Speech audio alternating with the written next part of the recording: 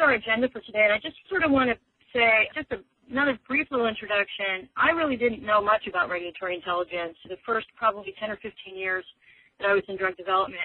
And on occasions, we'd find out some information on a team, and I have to admit I didn't really think about where it came from. Over the last probably 5 to 10 years, I've sort of worked more closely with regulatory and learned a lot more about regulatory intelligence and found out really where a lot of the important information that we've gotten from our teams has come from.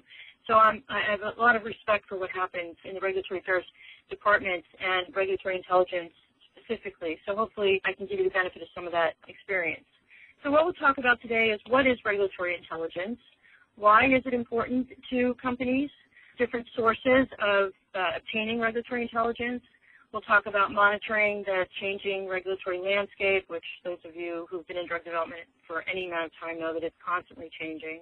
We're going to talk about breaking down a regulatory research question into researchable units and conducting the research using a database for regulatory intelligence.